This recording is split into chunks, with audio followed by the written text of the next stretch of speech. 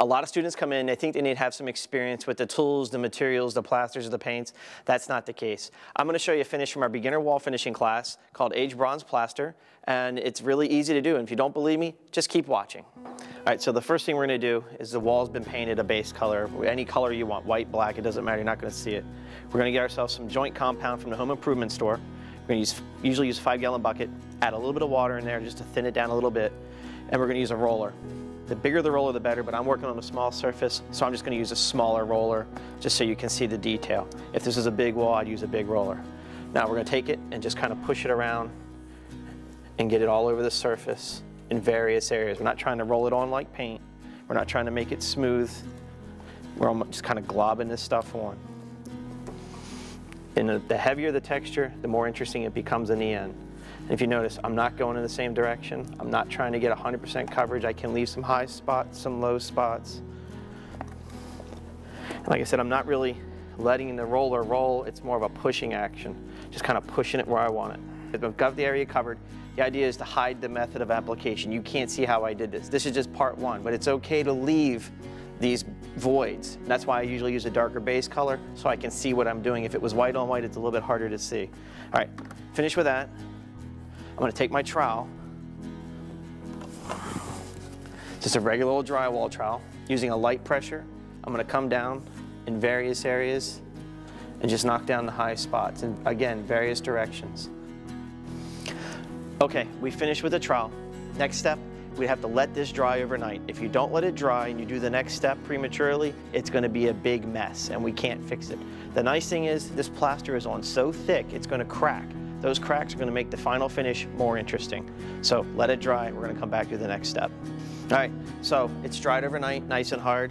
You can see some of the cracks that have started. This is just plain old gold, metallic gold paint from the home improvement store down the street and a regular household roller. Nothing fancy here. This stuff you can get at any home improvement store. So what we're going to do is now just simply paint the wall with this bright gold. Just roll a nice even coat over the entire surface. That's all we need to do. Don't get too crazy with it. You don't need to make a mess. You just want 100% coverage over the entire surface.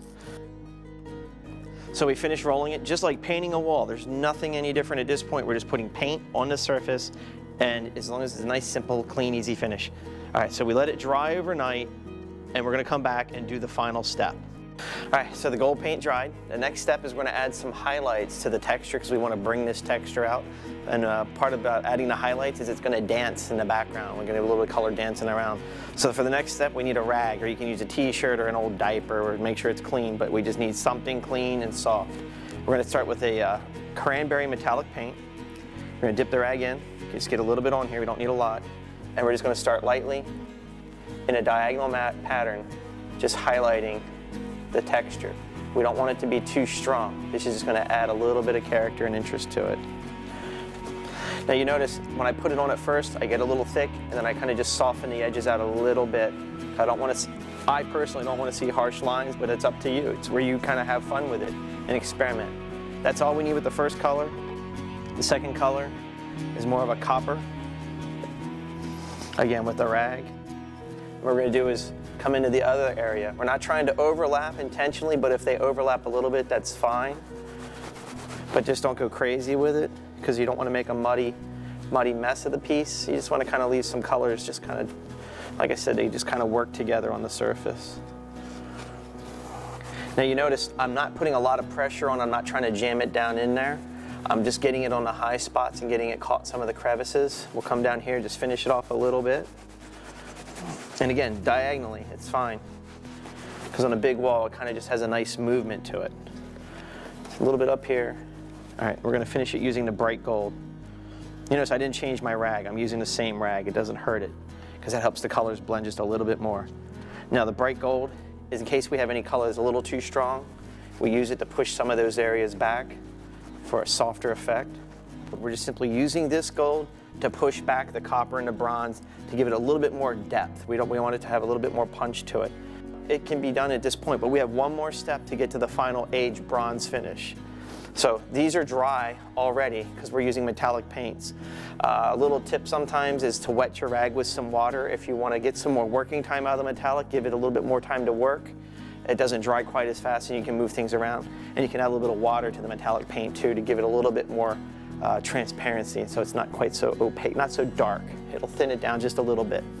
So we're going to let this dry, and we're going to move on to the final step. We've mixed up some black and bronze glaze, regular paintbrush like you have probably laying in the garage or down in the basement or somewhere. And sometimes we have a little bit of a little spray bottle, cheap little bottle from the home improvement store. That you'll see what'll happen. It gives us more time to work. So the first thing I do is I spritz this with water, just lightly. Then I'm going to dip my brush into the glaze. And I'm going to start, now this one I'm going to kind of like scrub it in. I want to get it all into those little crevices and down in there. But the key is don't overdo it with this. If you use too much, you're going to see we're just wasting it. So I'm just going to keep working it in. Here's one of these cracks. The biggest thing is when you're doing this part of it, working about a 4 foot by 4 foot area, something that's manageable. You don't want to go too big because if it starts to dry, it's going to make it a lot harder to come back. Now we're going to take the rag and we're going to fold it for a flat surface. And we're going to come in here with a light pressure